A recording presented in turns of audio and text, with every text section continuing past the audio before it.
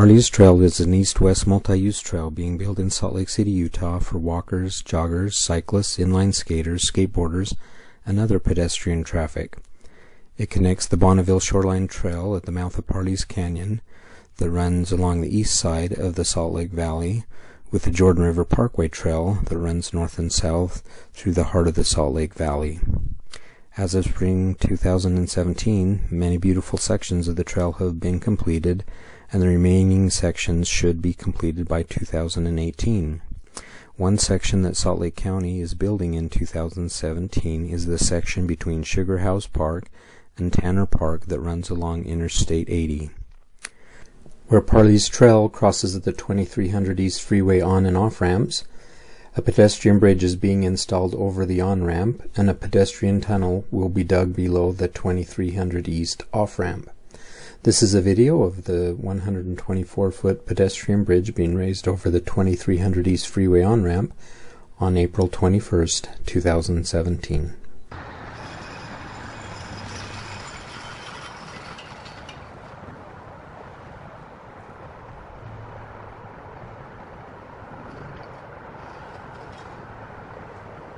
Great. I'm Doug Riley, project manager here on Parley's Trail.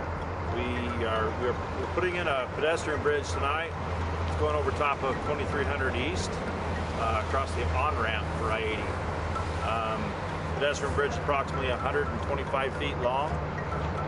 We'll stretch across to connect safe passage for pedestrians along this I-80 corridor. Two bridges in this project, plus a pedestrian tunnel that we're going to dig in the next month or so to go underneath the 2300 East off-ramp. So the other bridge was located down on 2000 East. So anyway, pretty good trail. It'll all be paved for pedestrian access between Sugar House Park and Tanner Park. Pretty fun project. Great.